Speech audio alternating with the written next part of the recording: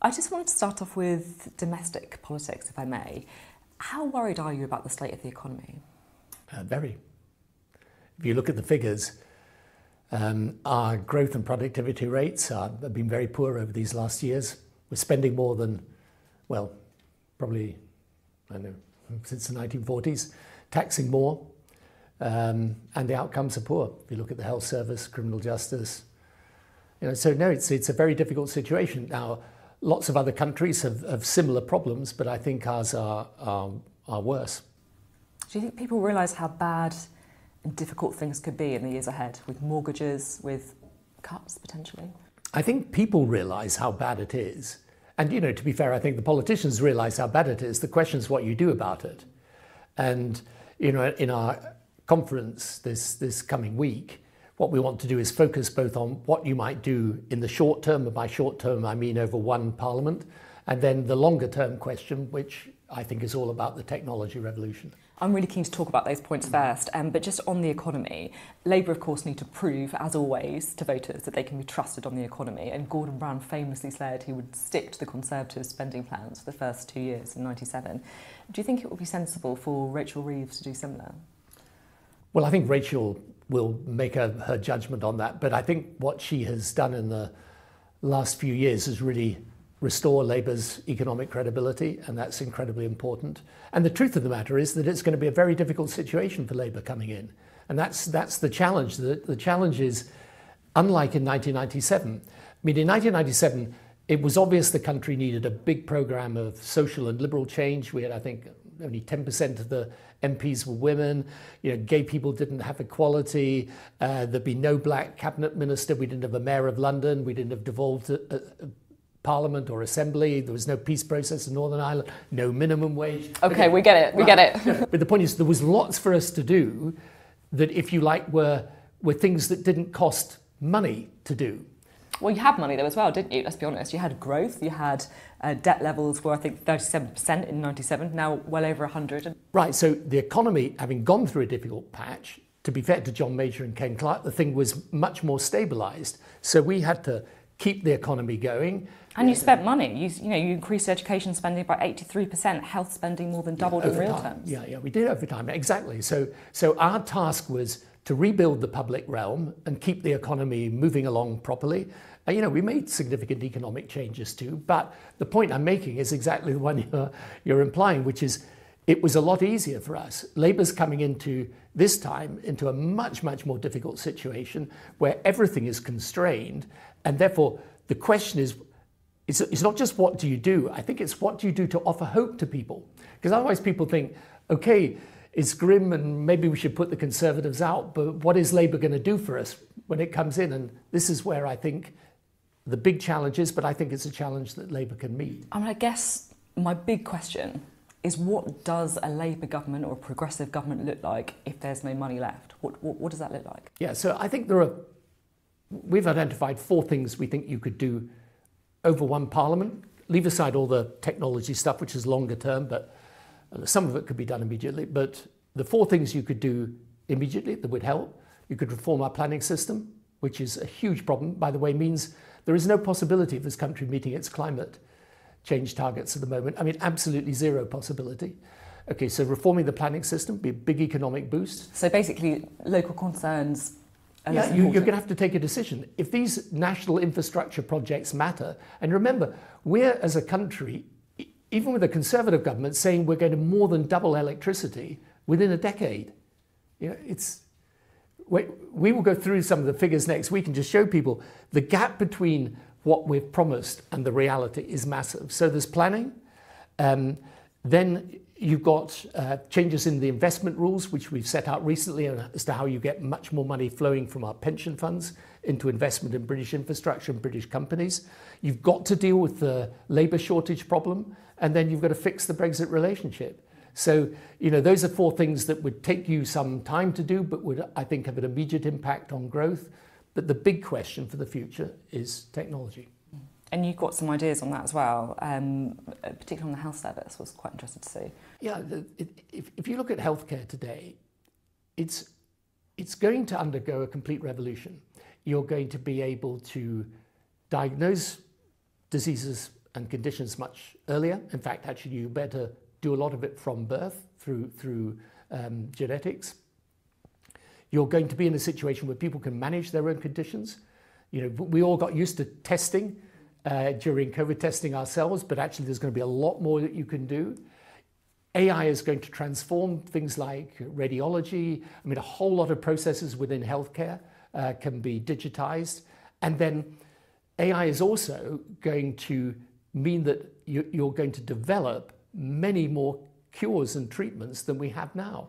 So you've got the whole question about healthcare is how do you reimagine it so that it operates on a completely different basis? So you switch from treating illness, which is why the health service was created, to prevention and well-being. We often talk about the NHS in quite a sort of starry-eyed way, if you like. Do you think that actually it is providing a good standard of care if you look at international comparisons?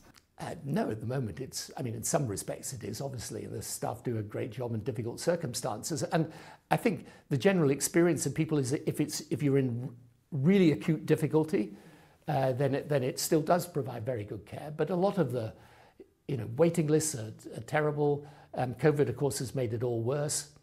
No, but the truth is you're not going to have a lot more money to spend. But you do have to think, how do we do things completely differently? I mean, doing things completely differently, that's a big task for the NHS. Do you think there should be more private sector involvement?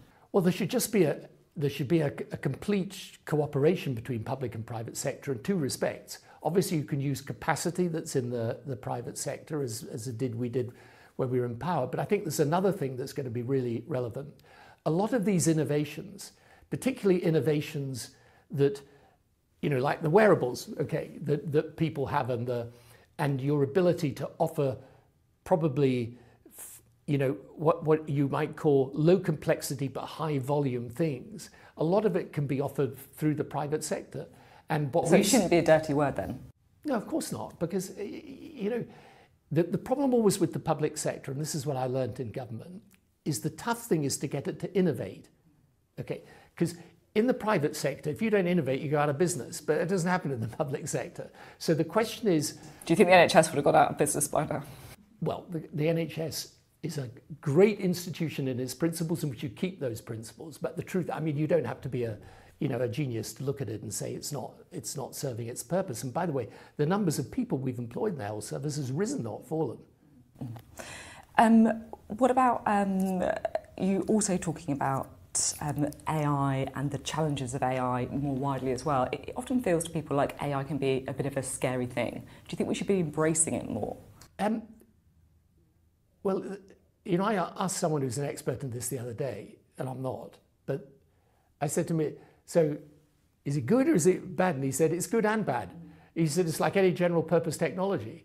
It's like fire or, nuclear power. You can use it for good, you can use it for bad, but it's a fact. And here's the thing that I think is really important for politics, because, I spent a long time in politics. I was 10 years Prime Minister, so I have a reasonable experience in politics. But this is what happens to me when I talk to a lot of politicians, not just here, anywhere, about technology. And they say, yeah, it's really interesting. And now let's get back to talk about politics. Yeah. And I'm saying to them, no, guys, you've got to understand, this is the equivalent of the 19th century Industrial Revolution. It's going to change everything. It's not something that you think about at the end of the day when you've done your proper day job in politics. This is the mission. And for people on the progressive side of politics, it is the mission. It's the only way you're going to reignite optimism, transform the state, make it work more effectively and more cost effectively. And here's the other piece of good news for Britain. In this technology space, we have real advantages, big advantages, and we've got to preserve them and develop them. But it's not just the answer to how you reimagine how the state operates. It's also, this is the future for the British economy. At the beginning of the section, when we were talking about what the conference was about, things that a new government could do, you mentioned Brexit. And some people would say, look, part of the reason, not the whole reason, but part of the reason that our economy is doing badly is because of the knock-on causes of Brexit. Do you think a Labour government should pursue a closer relationship with the EU, given that Keir Starmer's ruled out rejoining the single market and the customs union? Yes, I do. So you've got rejoining, which I think is very difficult. Rejoining the EU, you're talking about? Yeah, rejoining the EU. And the reason it's very difficult is that we've spent 7 years completely diverted in government from dealing with a lot of the big issues because we've had to deal with Brexit. I would love it if it never happened, obviously, you know that, but I think if you were to go back into a negotiation, actually go fully back into the EU at this moment in time, a future generation, you know, that's another matter, but I think it would be a huge diversion for the government. But the second thing is, I think this country is only going to be ready to rejoin when it's strong. You don't want to go back into the European Union on your knees. There are other things you could do, though. How about rejoining the customs? Recently we published a paper that set out a whole lot of things to give us a closer relationship with Europe, including aligning with the regulatory framework in Europe in areas where British business wants us to do so.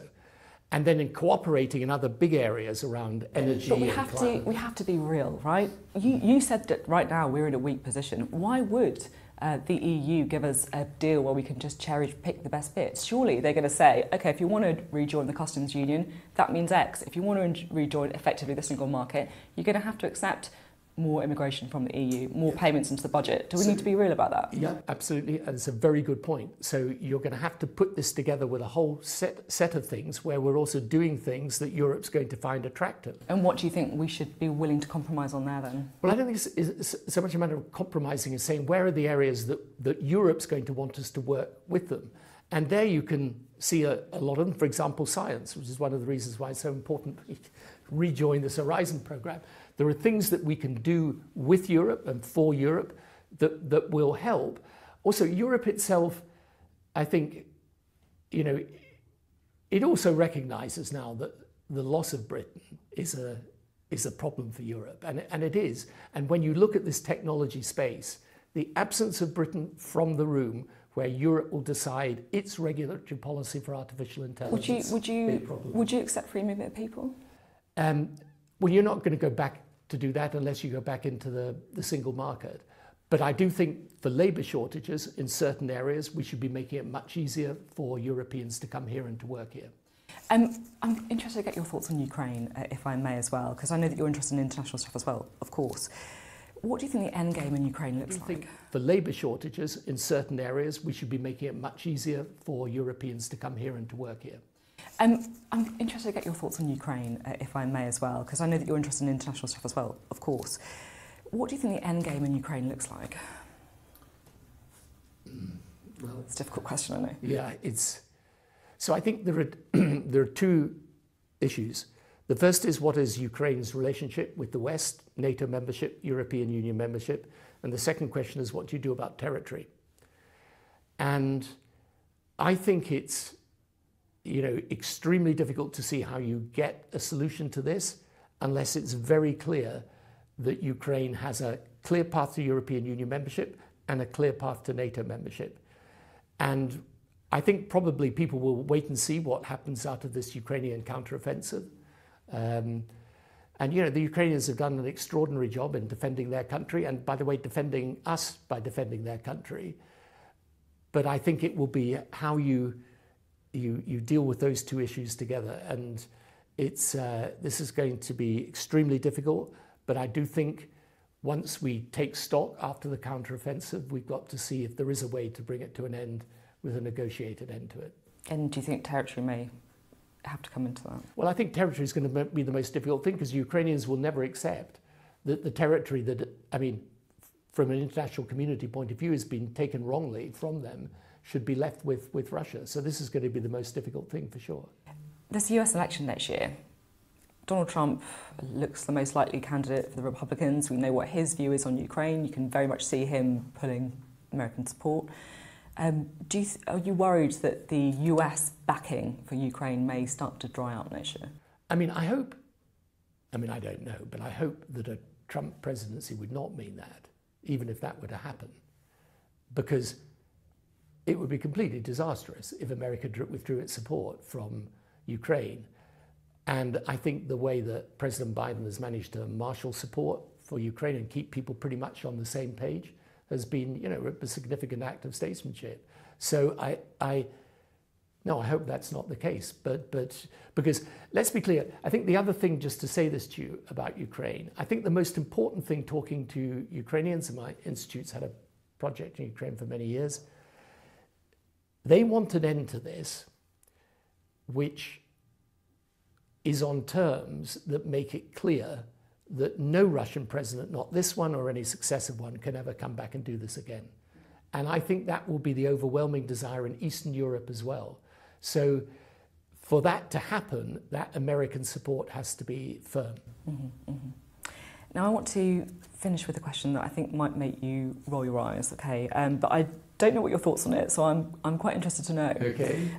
Hugh Edwards, what's your take on how that story's been handled? Well, I'm not going to roll my eyes, but I honestly don't know I don't think anyone knows the facts. And I feel sorry for everyone involved.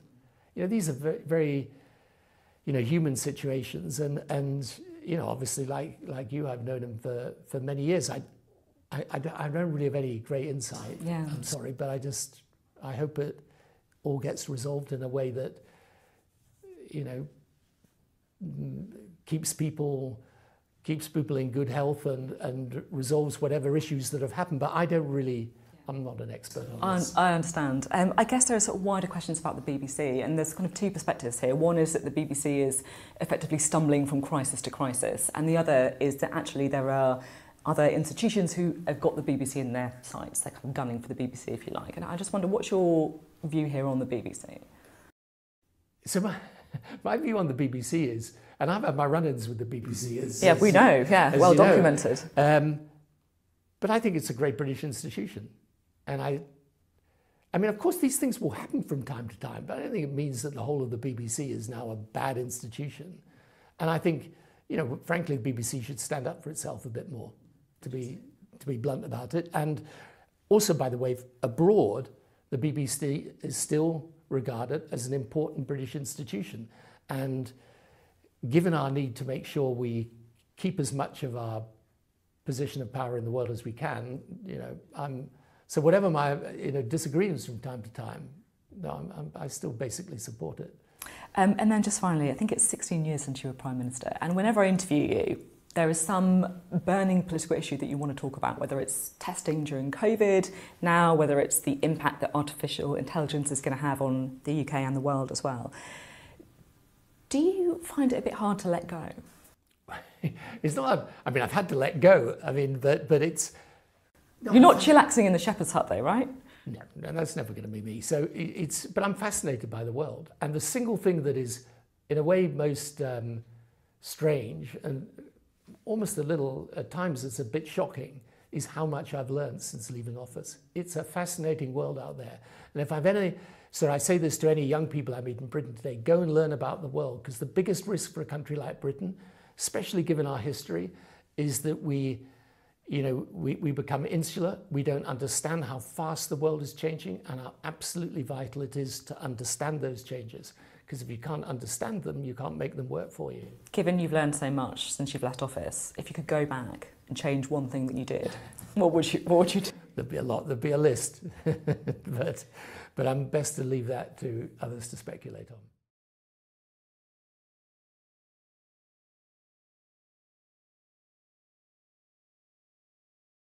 Please join the conversation. Put your comments and suggestions below in the comment section. Thank you for subscribing to this news channel. You will be notified of any breaking news and new post as you become part and parcel of the TAO Media family. Please like and share TAO Media. We love you all. Please support TAO Media Foundation by joining membership and visiting Amazon UK to purchase the displayed books to aid our orphanage projects across Africa.